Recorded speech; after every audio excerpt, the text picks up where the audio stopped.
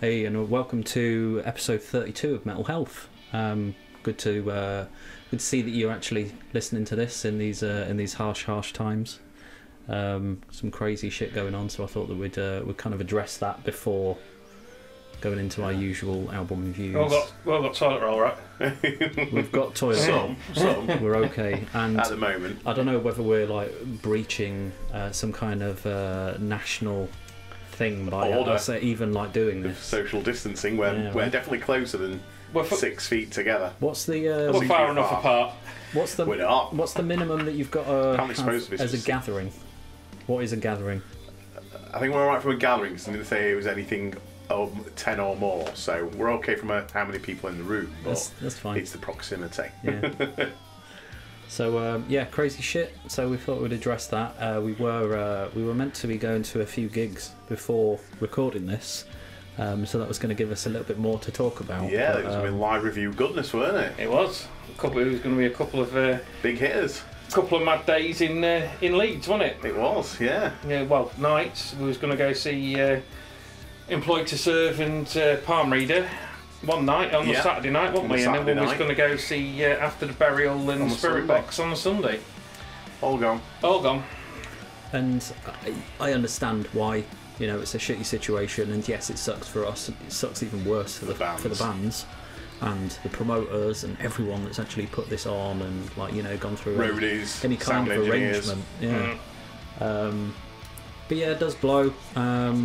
Unprecedented times, though. I mean, and even when we had the global recession in 2008, yes, that was an economic downturn, but it didn't affect people going out and going to gigs. Or you might have gone to not as many because of the recession. You might have kind of, picked and choose a bit more. Watched the wallet. Yeah, you might have been a bit more right. I'm only going to do so many. I can't afford that, and I'll bounce on a festival. Only one festival. Yeah. Only a t-shirt, I'm not going to get a hoodie, but you still went and you still had the option to go.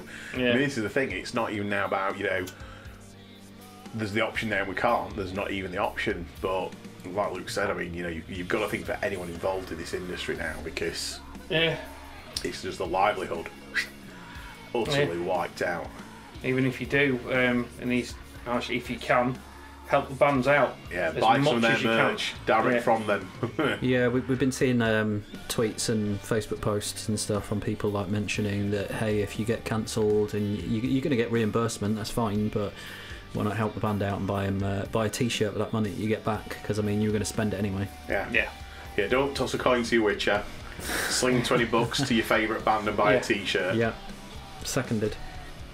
So yeah, crazy times. Have we got anything else? Well, did we have anything else like in the pipeline for you guys to say? I know I didn't. Pipeline, so it wouldn't be for this episode, but just under a month away, we would have gone and seen Cal the Cap. Yes, on their tour, which was titled the Euro Pandemic. Yeah. Oh my god. It was there. And that's it. They had a song last year called "Bring Back the Plague," and it's like these motherfuckers knew something. They're quite prophetic. They also had a song on the last album, not the most recent one, called "Plague Born." So I really think they've been trying to tell us something here. So yeah, it's scuppered. That would have been, I think, an episode 33 live review. Well, yeah, I think that's it now. I think it's going to very much be very quiet on the gig front. It's going to be all about album reviews, so you'll probably be getting a lot more album reviews from us. Maybe we'll have to bump it up a little bit in the old review stakes. I think it's going to have to be. I think ones where I know that last year, because we were doing live reviews, we quite often we would kind of say, "Oh, we'll not bother with that. We'll not bother with that." Yeah. I think now we've got the luxury to kind of go, whatever. So with that in mind, we've actually got 3 to go through today. The first came out, we're looking about a month ago now, aren't we? Wasn't it Valentine's Day? Or like the week of Valentine's Day in February? I think so. Yeah. And that is Loathe that we're actually going to put on next. What a fucking phenomenal album. I let it in and took everything. Yeah, I did, and I gladly let it take everything. So good. Because I think it's fucking brilliant. Album of the month. Yeah. Certainly, there was nothing else in February that topped this. Yeah, what an album. So we've been I guess I've been jamming that for about a month. Yeah. Yeah, I still am now. You know what the weird thing is, and I think I've spoken to everyone about this, is that they seem to do Deftones better than Deftones do Deftones. Mm-hmm. I agree. And I don't know whether that's just because... That was going to be one of my things I was going to say. I think about Deftones. Deftones have been, well, we've spoken about it quite a lot. Yeah. Inconsistent recently. Yes. I will agree. Albums. Even though I love Deftones. I love Deftones, but the last few albums I've just struggled to get into, and I know yeah, I didn't. Same. Well, Jay will vouch for me how much I tried to get into Gore. Really wanted to like Gore, but yeah, it just wasn't sticking for me. But I think the thing is as well, like I think they were very canny with the singles that they picked before they pushed the album out, because it's the ones where the vocals do closest match Chino's vocal approach and the guitar lines closest match. You know what Steph would do, it's got that really fat, chunky sort of around the fur, fat sound. Yeah. But then there's other tracks that that are on the album that weren't pushed as a single, and you hear there's like a track. I've forgotten the name of the track now because I actually kind of put it on Spotify. My phone's locked. Yeah. Gone are the days where you'd read a CD liner and you'd read But it's definitely towards the latter part of the album. And there's one track that's got about 30 seconds of full on kind of a real black metal vibe. Yeah. It has proper snare blasting. It's just really harsh, and you're like, the fuck is that? Yeah, and what you're am I like, listening to? what's it? But they do that in lots of different songs. So I think it's almost like come for the fact that we sound like Deftones, but actually. What the reason why I said it's definitely the album of the month for me is because when you listen to it end to end, you can't just say they're a Deftones, a better I mean they are a better Deftones band at the moment, but there's so much more. Definitely, they've got variation that you haven't. Dynamics all over the fucking show, yes. which was a big one for me. Dynamics were fucking out the yin yang. Yeah, and they've really from the last. I mean, I liked the last album a lot. But you can tell they've so much stepped up the game on this. Big style songwriting, musicianship, the whole 9 yards. Yeah, because the last album I think it wasn't as varied as this one. And it was more like the last one was like a brutal assault. This is more. I think that's what you've got gaps, haven't you? You've still got the brutalness in there. Don't get me wrong. Sophomore albums tend to be that, where it's like, oh, you know what, we did the last album. Now we're going to do something that we want to do and add that into the mix. It's interesting because they did a Ask Me Anything on Reddit, and I noticed that they kind of went somewhere really isolated in Wales. Cool. Yeah, I see that. And it's just like. And it's kind of you talking about the last Loathe was a bit more just straightforward, and this is a bit more varied. And then it was about a fortnight after I'd read the Ask Me Anything, I was reading a feature on Chaos AD, and it was going about Arise is great. No one's saying that Arise is a bad album or Beneath the Remains is a bad album, but they were what they were. Beneath the Remains was very much a solid death metal album. Arise was a bit more of a thrash album with death metal influences. Yeah. But then Chaos AD sounds nothing like either of those. No.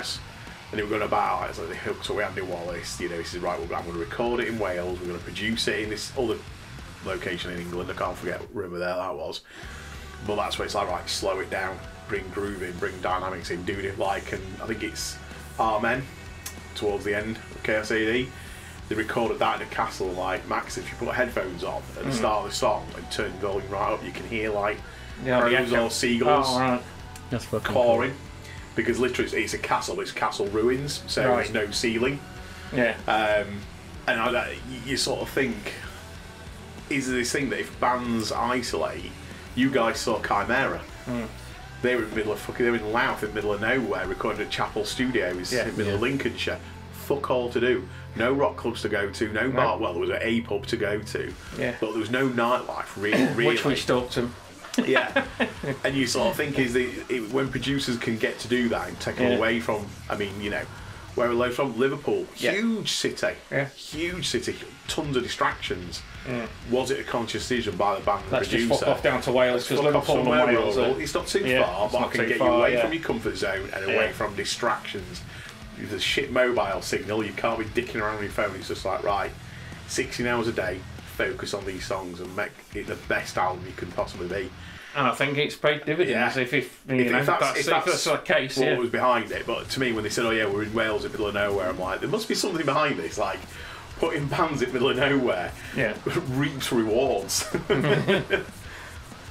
I think like location. I think when like writing and recording and stuff is definitely going to help. Like it's going to show. I don't know. And you get it that okay, if they were in the countryside, I totally get that from some of the ambience on this album. Yeah, the softer moments. Yeah, definitely. Standout track. I love it all. I'm sorry to be that guy, but I think there's one. I mean, I really love Two-Way Mirror. There's New Faces in the Dark. God is a good one. What's that one? The Reds. Red Room. Fucking that one. I think Two-Way Mirror fees that is probably like a slight edge over everything else, but I'm good. I'm good.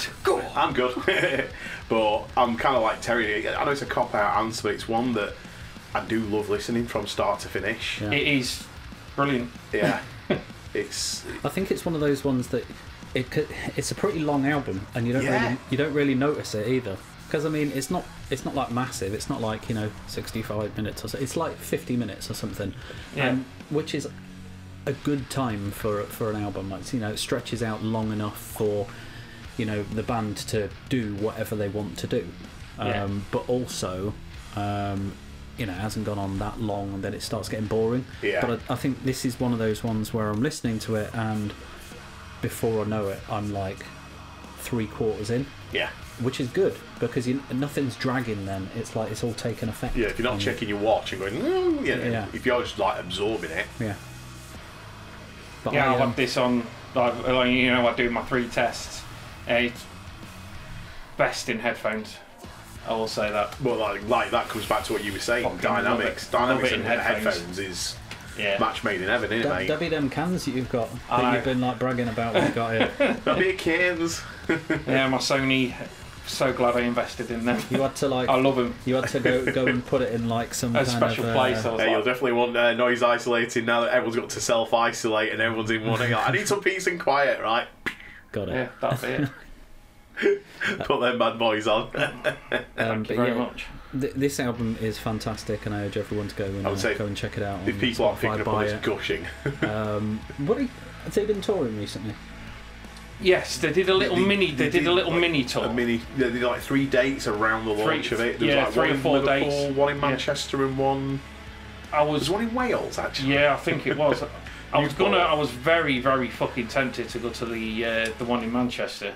Very fucking tempted. So Mike, who we always see at Tech Fest, they went to the Manchester or Liverpool one. Apparently it was insane because it was only like 50 or 75 capacity. Yeah, it wasn't very big. Tiny fucking venues, but like really intimate. And apparently it was insane because I just thought I'm proper fucking jealous, mate. It was like insane.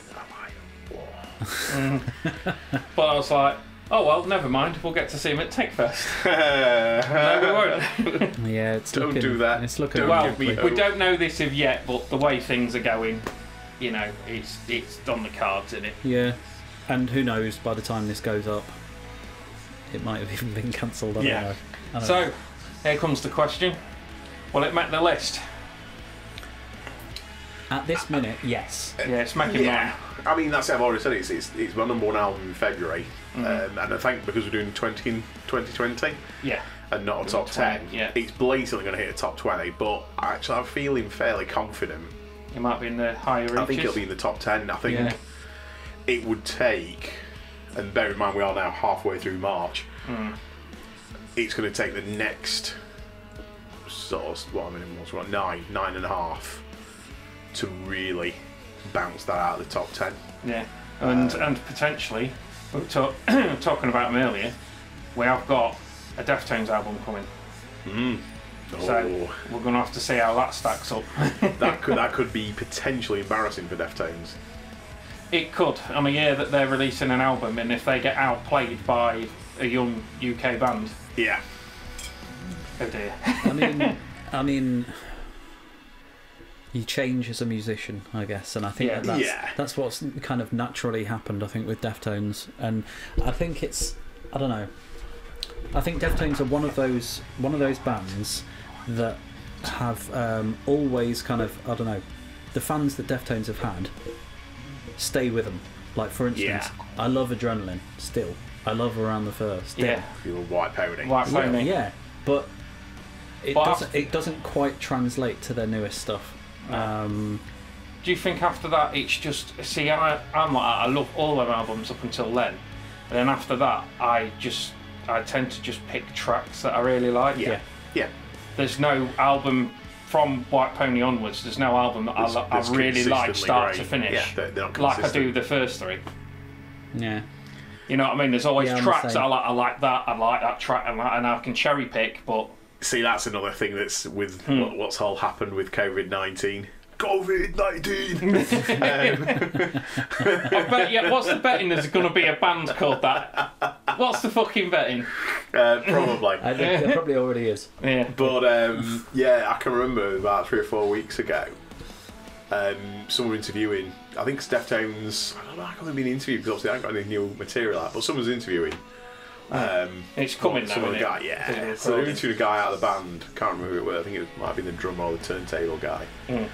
And they were talking about White Pony now. It's 20 years old, and they were like, "Oh yeah, there's nothing confirmed, but we are looking into. Do we do something around the 20th anniversary of White Pony?" And you're like, "Please do." Now you're sort of thinking that's what you could have done. You could release a new album. Tour it on a 20th anniversary, and then just basically play some of the new tracks at the end or before. Play 3 new tracks. Right, White Pony in full, couple of hits from Around the Fur and Adrenaline, and then chuff off. But now again, if this shit don't get sorted, that's scuppered. So, I'll say, go check out Loathe's newest album, because I feel like we spoke about Deftones a lot over Loathe, but doesn't that go to show that we're talking about a truly iconic band for a new band's second release? That's fucking astonishing. I was going to say, just look at who we're talking about and the lineage and prestige that the Deftones have got, and Loathe are right there alongside them in my eyes. And they're a British band as well, so and it's not tribalism, but support the UK scene. Absolutely. So we're going to go into a different review now, but we're going to cut it here because we can't do it all in one. I need a break. So we old. So here's a ditty. Speak to you in a bit.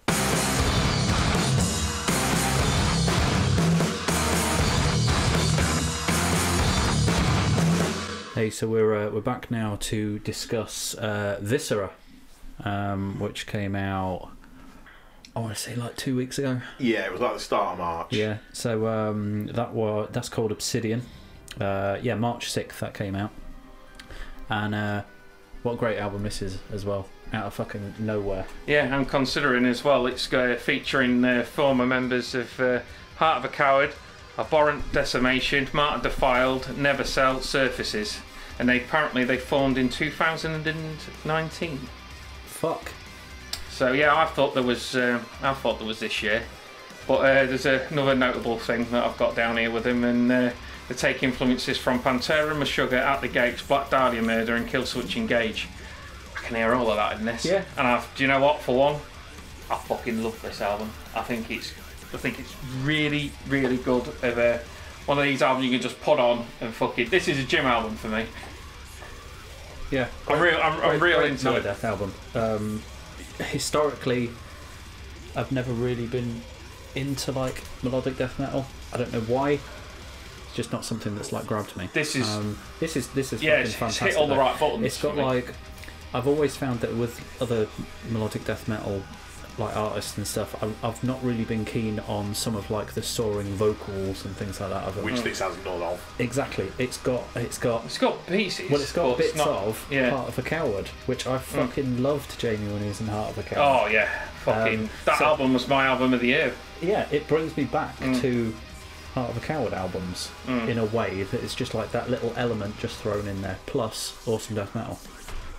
So yeah, I've been jamming this. You've been playing it through cans, Terry. Oh, of course I have. I do. Everything gets the three-way test for me. It's in the giggity. It's in the car. in the cans.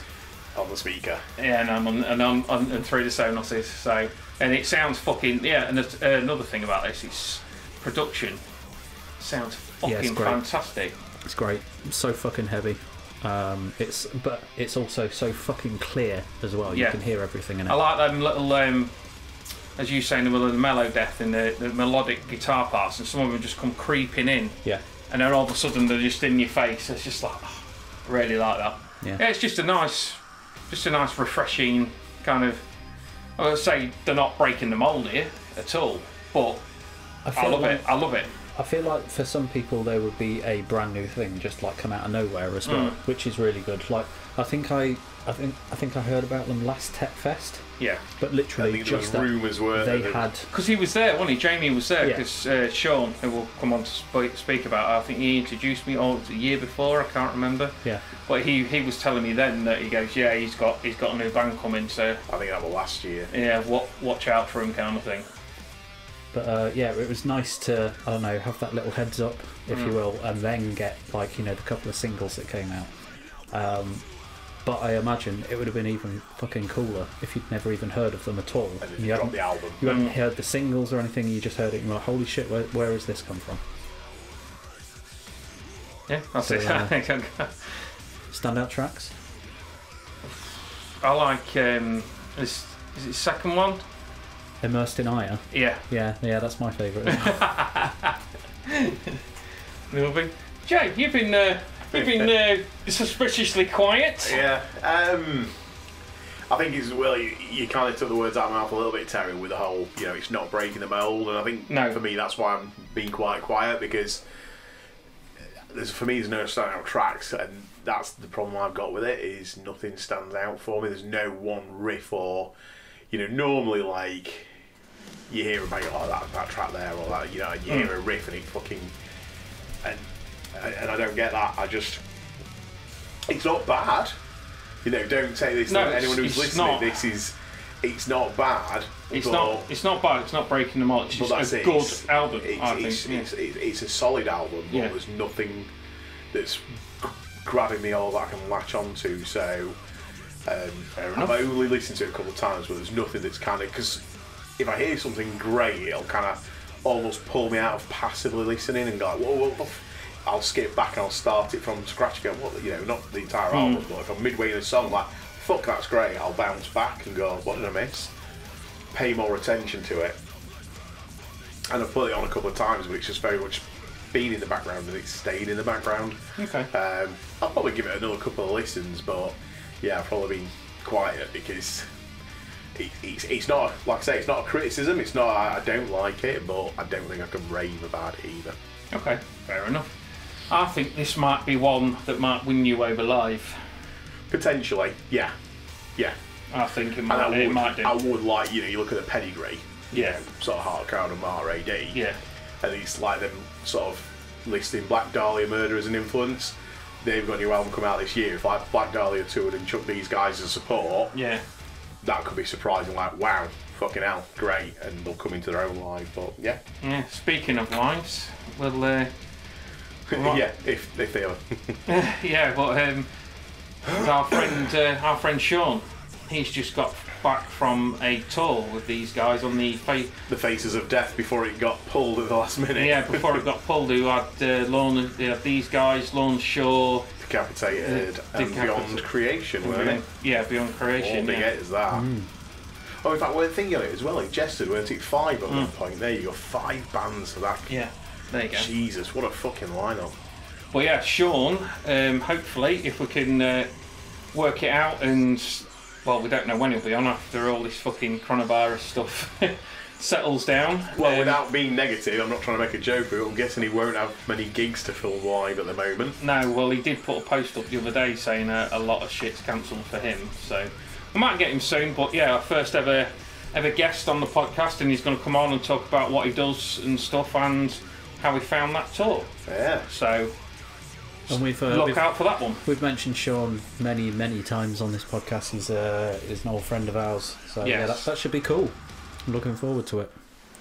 So we're probably going to go on to our next album review now, I'm looking forward to this one. I've forgotten what it was. Code Orange. Code Orange. Yeah. Code Orange. So yeah, Code Orange is a band that I've never really been like super into. I've listened to some of their older stuff. I kind of clicked more with this album. Yeah? Yeah, and I don't know why. It's really eclectic. I think as well, are we doing, we're going into this now then? Yeah. I think my 2 pence worth in, as I think it's they've stepped the game up again. Yeah. Because they started off as Code Orange kids on I Am King, which was more or less, you know, straightforward, hardcore. Then they went into Forever, which was more or less, you know, but they had the electronic elements, the like the glitchy, spazzy kind of bits in there as well, and then they've just honed it on this. I think. Yeah, I think that's maybe the standout point for me, is that where things in previous releases sometimes felt sort of too out of left wing. Yeah. And it's almost like, I don't know whether that went or not. I didn't get this on that album, on this album. I more just saw it as, well, yeah, that worked. You see, weirdly, that worked. You know from me. I mean, I've loved Forever. I banged on about Forever when it came out. And you know, and we went to see him and all that, and I was happy as a pig in shit. Twice. Yeah, didn't we? Yeah. Yeah, because I saw him in fucking rescue rooms of all places. Oh, you'll see him 3 times. Yeah. You'll see him 3 times. Yeah, that was fucking insane. Because we saw him. The 2 times I saw him was when they were on the supporting Gajira Carbon in Leeds, and then we saw him supporting Trivium with Power Trip and Venom Prison in Manchester. How are they live? Fucking brilliant. I've heard that they're pretty insane. Like, They are. And that kind of goes even more with their somewhat Slipknot sound in certain parts of this album. Yeah. I can see exactly why they would be on tour with Slipknot. They fit. Yeah. They're not too dissimilar, but they're not the same. Yeah. Yeah, that's it. There's hints, but yeah, it's not like they put it on and if Slipknot did take them out of support, it's not identical. Yeah. Yeah. See, I definitely prefer this to Forever. I think it was like number. I'm happy that people are actually, you know. I think because like Forever, I put it as like number 6 or 7 in my top 10 for 2016, 2017, whatever year Forever came out. Yeah. And my joke that I sent to Pete and Matt's podcast was, you know, it's environmentally friendly metal because it's full of recycled riffs. And I do remember at that Leeds gig, me and Pete were comparing notes like on certain songs where it's like there's a riff which even Max Cavalera's mentioned how there's like a riff on one of the songs which is literally from the Sepultura's Clenched Fist track from KSAD. There's also one that's lifted from one of the songs from The More Things Change, and literally notes, but they don't make it about the entire song. It was always like a riff like played for like 8 bars and they drop it, but literally you knew it was. It's clever. Like that's a Sepultura riff. That's clever riff. Songwriting though, in my eyes. But you knew it. It was identical. And that's it. So this one is 90s influenced still, but there's no way I can go. In fact, if it's like Luke said, there's a couple of times I've thought that sounds a bit like Slipknot, but it's not where I'm going. It's that riff copied. It's like it, but not. Yeah, it's the same kind of dynamics. It's the same kind of sound, but it's a different riff. Do you know what screams to me as well? What I've picked out of this? I mean, like you've said, Slipknot, 9 Inch Nails. But they got Alice in Chains. They got the programmer from 9 Inch Nails and Marilyn Manson. There's a track called Autumn and Carbine. Yeah. And that is so Alice in Chains to me is fucking unbelievable. They must have. But it's great. But I mean, again, we'll go back to the Loathe album where we're saying, look at the pedigree who we're talking about. Yeah. Look at the lineage of bands. Little bands. That they're going against. You know what I mean? We're talking about Code Orange, and we're talking about Alice in Chains. We're talking about fucking Slipknot. We're talking about fucking Sepultura. Machine Head. You know, they're in that conversation. Yeah. You know. But this is the thing: is that they're not in that conversation with younger people. So they're already jumping ahead. Exactly. So younger people that weren't listening to Sepultura and Nine Inch Nails and Alice in Chains, to them this sounds totally fresh. It's new. Yeah. And I know that there's like I don't know, some kind of weird meme hatred for Code Orange. I don't get that. I don't that's get it. That's the one thing. I mean, they had it on forever, and it's kind of followed them into this album. And for one, I don't fucking get it.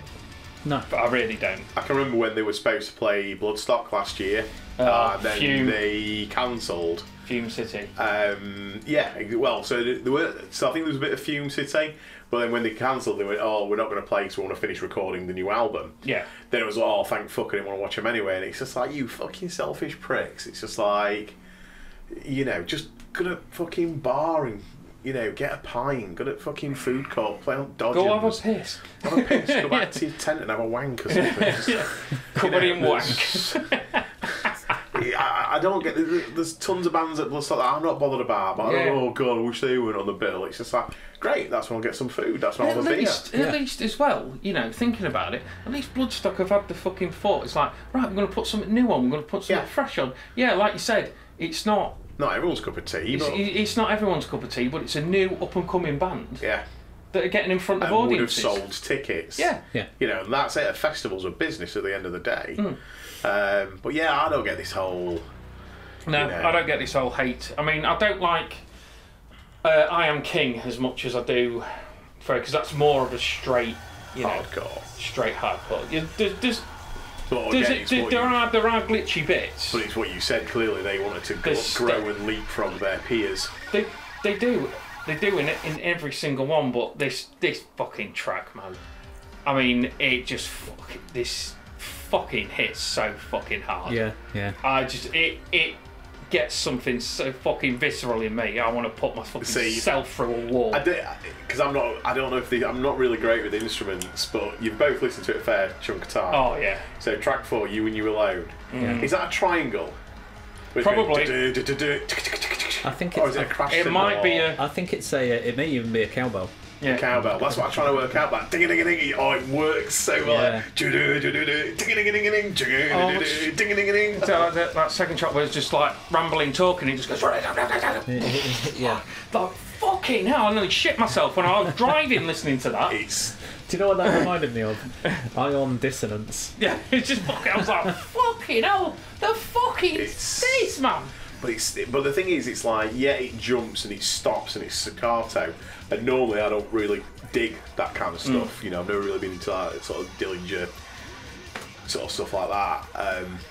But they can temper it with that groove.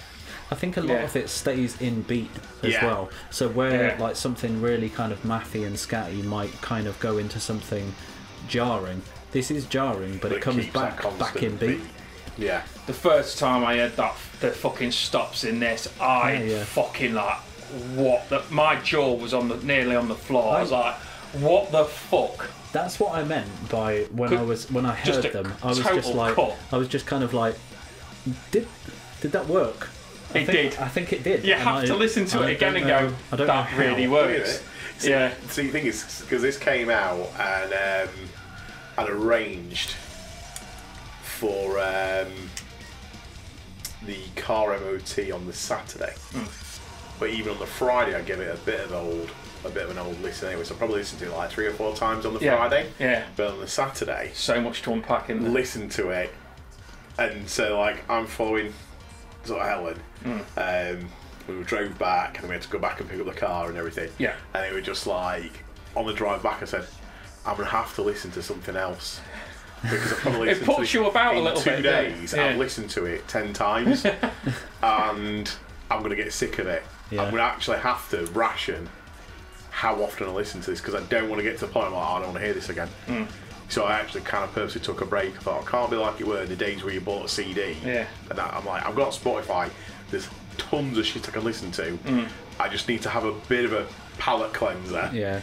I don't want to be sick of this album 2 months down the line and go, it's still going to always be a great album, but I don't want to be bored of listening to it. And do you know what we were saying about Loathe? This is 14 tracks. Yeah. Is Loathe 14 as well? This is 14 tracks, and it doesn't feel like a 14-track album. No, it doesn't. And again, again, it's not like super long. It's like 48 minutes. Yeah, but there's enough. Not even 50, is it? But that's like there's enough variety. That's a real nice round number for an amount of tracks if you're a varied band. Underneath singles, the album closer. Yeah. It works so well. Album closer. I wasn't expecting it. I was expecting that to be like track 2. I was expecting to swallow in the rabbit hole to be like the opener, which it is basically. I thought underneath was going to be track 4 or 6. Yeah. Almost like the Unforgiven or Nothing Else Matters in the Black Album. I'm like, it's going to be either a third of the way in or 2/3 of the way in. So yeah, to have it as a closer, but you're like, that fucking fits as a closer so well. But I don't know. You got a standout track? You and You Alone. Gotta be You and You Alone. So the next track after this, In Fear. In Fear. The one after this is You and You Alone. Yeah, that's my standout buyer. Yeah, this is that live. I love it all. Oh God, I can't imagine the pits. I love it all, and I'll give you a little tidbit. So far, this is my album of the year. Oh. Yeah, so you put that on Facebook. I don't know if I can do that. So far. Yeah, I mean it's definitely in my top. I say 10. Yeah. Yeah, it's in the 10. I mean, I think my albums of the month. So January's Storm, February's Loathe, March is this. I can certainly say that. Yeah. Yeah. Certainly, I can give an album of the month for each month. Have you got like the beginnings of a list already? I have. Yeah, I have to. I'm going to have to. I think there's maybe like because if we're doing a 20 this year. Yeah. I'm going to have to keep track of things that I've liked and gone right, and then when it comes to the end of the year, I'm going to be like, oh, fuck, look at all these albums I've got. What you can roll that down to basically every 3 months you need 5 albums. I mean, I think I can do that. Yeah. I mean, thus far, I think I've probably got 5 on there. Yeah, I think I have. Let's have a look. Let's have a quick look. I've not written anything yet. I think it's 5 now with Code Orange. Yeah, it is. So I've got Stone, Loathe. I've also got the Bird Problems EP that I fucking loved. Yeah. 5. I put 6. I put 6. a track on that on the last episode's playlist, I think. I've got 6 so far. I've also got Intronaut. Yeah, that's really good. I've got and this is number 5. I've got Great American Ghost, Power Through Terror. Yeah. That's fucking I've got brilliant. A slice of like kind of it's a tribute to like 70s, 80s AOR. They're on the 5th album, Night Flight Orchestra. Oh yeah, it's like proper cheese, but it does like stadium 70s, 80s stadium like Boston type rock, and it does it so well. And you think, well, you know, if tons of bands have made a career off of aping Sabbath, why can't you like ape sort of classic when like you basically had no internet, no piracy, and bands were making millions from selling nothing but CDs and touring and filling big arenas? But it's really upbeat, really cheese, you know, as far away from head as you can get, but it's really kind of positive songs, really like upbeat. So if I want to kind of give myself a bit of a lift, it's like kind of cheesy. You can imagine it. Is it like montagey? Yeah, it's like it's montage. Is it training montage or? Yeah, but 80s training montage. It's like Survivor, the Tiger type shit. Well, the hilarious thing is, it's a side project, but it's got like 2-3 members from Soilwork. Right. It's got dude from bassist from Arch Enemy. Right. And another. But they've all. I've just gone. We've got heavy day jobs. Yeah, but let's just do this. But they're like 5 albums in, and they will put their play Bloodstock as well if Bloodstock goes ahead. But that's clearly like I got like ideas, but I can't use them in this band. Use in the main band. Yeah. But like they were saying, that's what they grew up with. Yeah. So before they became the Melodeath artists that they were, but it's just like. Yeah, it's a slice of cheese, but I fucking love cheese. So both the real food and cheesy music. So yeah, that's definitely mine. That could I don't think that'll fall out of my top 20 at all. Well, this is fucking something special for me. Yeah. I really fucking like this. I had an inkling when I saw your status the other day. And you're like, it's my fucking album of the year, and I was like, Code Orange. That's Code Orange. I knew it straight away. Like that's Code Orange. Didn't even need to ask him. I'm like, I didn't even need to ask him. Like Friday the 16th of March. I'm like, fucking hell, that is. Not 16th of March. So that's 16th of March. Yeah, that's me. Like, yeah, I know what that is. Yeah, well, it's going to take it's going to take something real fucking good to shift it this year. So I think the gauntlet's been laid down. Yeah. So Deftones, over to you. Oh my god. But if you think about our top 10s anyway, you know, we don't really tend to focus on established artists, and even our episodes. Yeah. We don't. I know, obviously, we did the big detailed tool review. Yeah, there's some that fucking flying there. I mean, I don't even. Did we do Slipknot last year? I think we did. We did, but it was the lost. It was that lost one, wasn't it? Oh yeah. Oh yeah. the lost recording. God damn it. But yeah, it's. I think, you know, sort of bands now that are like 8 albums in, you sort of like, well, you know. Plus as well from a ticket point of view, it's cool to see younger bands because you get to see them for less anyway. Yeah. So. And I mean, and you're not paying like fucking 40 quid for merch either. I bet you a load of bands though will record stuff now because they'll do merch. Yeah. What you do now is record like an 8-track album and make sure you do a merch bundle. I mean, look at the Acacia Strain. Do a 2-track EP every month. Yeah. And I do think though. And that's literally like the Rob Flynn strategy, isn't it? Yeah. I do think that we're going to get the next lot of bands coming through will have this as a blueprint. Yeah. Yeah. I can see it now. You think it's going to be like a future cult? Yeah. Classic. I can see it. I can see it happening now. I mean, the thing is, Harm's Way. They're like hardcore electronics because they're really heavy into Godflesh. They even admit that. They went, yeah, we're not going to lie, like God, and that's a huge 90s band. Yeah. I mean, I fucking love, like, a lot of my friends, because like from Sheffield, like a few years older from me, they're always like an album ahead of me. Right. So like I prefer Morbid Angels, Blessed Are the Sick, first album, Altars of Madness, and it's same with like Godflesh. I'm like, I fucking love Pure. They're like, no, Street Cleaner. First you album. see, they're one that never did anything for me. Godflesh are amazing. Godflesh are amazing. And that's the thing, I'm almost kind of worried for Harm's Way because I think if they bring out a new album this year or early next year, because they already did hardcore with electronics, people are going to accuse them of being Code Orange copyists. But they've already admitted that they like to do fast hardcore but then slow electronic like Godflesh, like a kind of doomy oppressive vibe. So they've already admitted they do stuff like that. But I can imagine like journalists not doing the research going, oh, they're just copying Code Orange, and it's like, but they're already doing that shit. So what happens then when people start like accusing people of copying Code Orange when Code Orange have apparently copied themselves? The world explodes. But yeah, I think there will be, like Terry says, there will be a lot of people hopping on this bandwagon. Like what we said about Fit for an Autopsy. Oh, what's that band?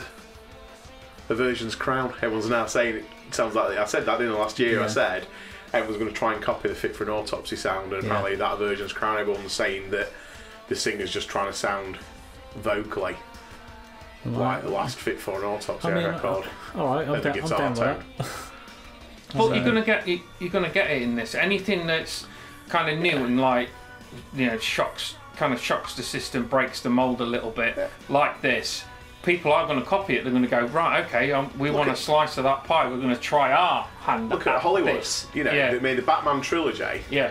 But then Warner suddenly went, but that's it, because basically Batman Begins came out the same year as Iron Man, but Marvel had already cottoned on. Like Iron Man had the kind of the thing at the end. Yeah. Meet Nick Fury, set up an extended universe. They'd already committed to Nolan's vision of just a self-contained. This is just a Batman trilogy. And then they had to kind of rush and panic and try and catch up with an extended. And it's a fucking mess.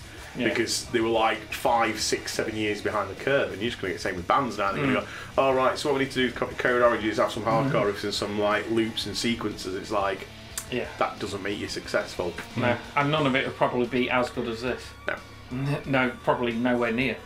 So, but yeah, you do. You see something successful and you want to ape it. It's like I said, it's human nature. Yeah. Variation is evolution. Yeah. But yeah, I mean, if you've been living under a rock, and you've not heard anything about this album, which would be, to be honest, it'd be pretty hard to miss if you've been looking on the internet. There's been a lot of online push for them, there are internet, magazines, all over media. I mean, I bet you they must check have a ton of tours lined up until all this shit kicked in. Oh, did you see the thing that they did? They did a live stream. A live stream of an album release party to an empty room because we had to, because of the coronavirus and stuff. Cool. It was like, fucking hell, if that's going to be the future. If you can play in front of no audience and throw it down like there is an audience. I haven't watched it yet, but everyone's just like, this is fucking amazing. Mate, they were playing like that room was packed out. It didn't because sometimes, you know what I mean, if there's an empty room, there's a thing you just band drops the energy, zone it in a little bit, like, oh, we'll just play through this. They were going fucking mental. Like that room was full of people, full of energy. You know what I mean? They were fucking off for it. It was through Twitch.